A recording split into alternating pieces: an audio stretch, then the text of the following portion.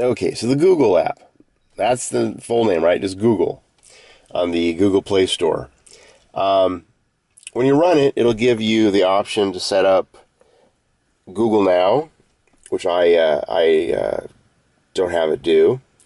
But so the voice search is great because not only does it do the voice to text, but it can you can ask it all kinds of stuff, and it gives you the answer for.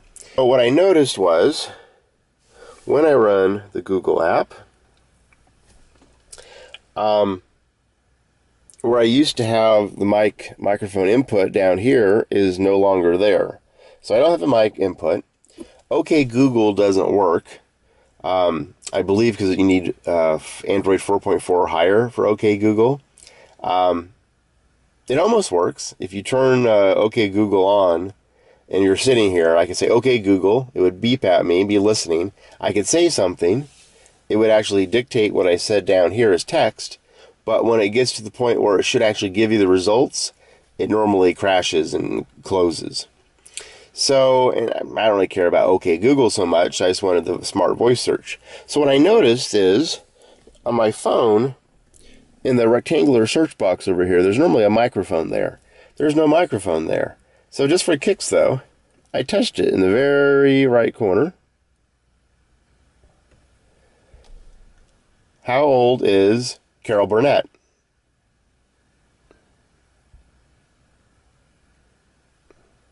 Wow, 82.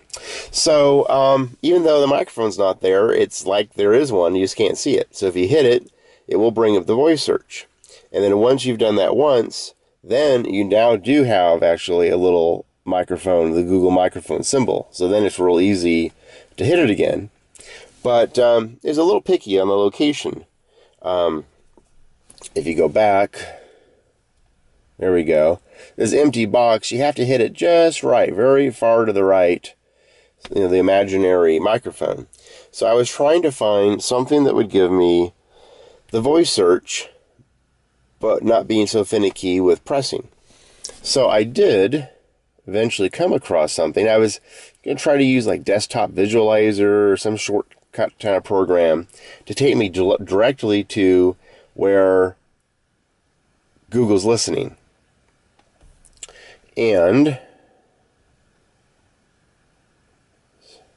I did find such a thing. VS Shortcut. I think on the Google Play Store it's called ICS for Ice Cream Sandwich voice shortcut. It takes you right there. So now I can just hit that. How old is Tim Conway? Oh, Carol Burnett theme going tonight. 81 years old. So that way, instead of opening the Google app and then trying to find the missing microphone, I just hit it, bam, it comes up listening already for my voice, and it's good to go.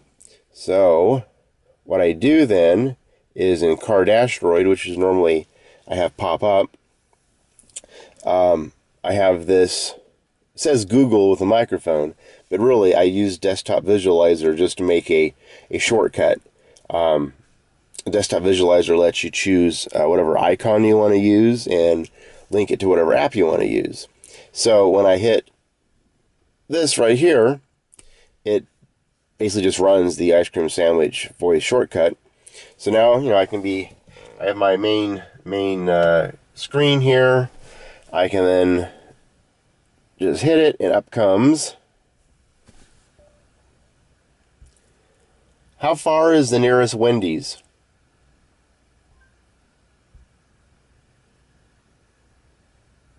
And there we go. Shows me a location of the nearest Wendy's with the options to start Google Maps to get there. All those great things that you like about the smart Google search is now available.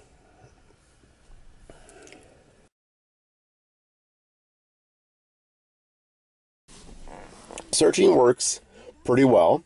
You don't need data for most applications.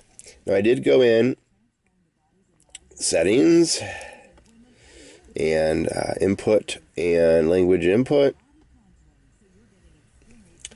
And then Google voice typing I've enabled.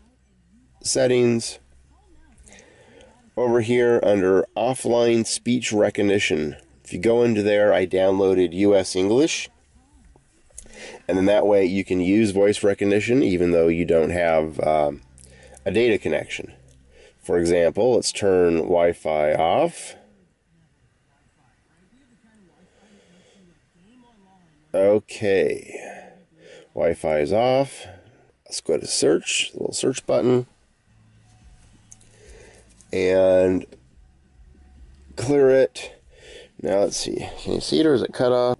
The standard AOSP keyboard that's installed has the microphone button down here in the bottom left. So I can say something. Let's see. What's it helps if it's a standard English names. Bob Seger.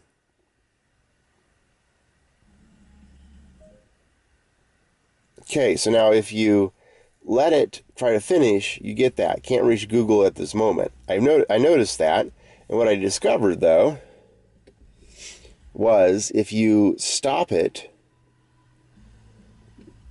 search,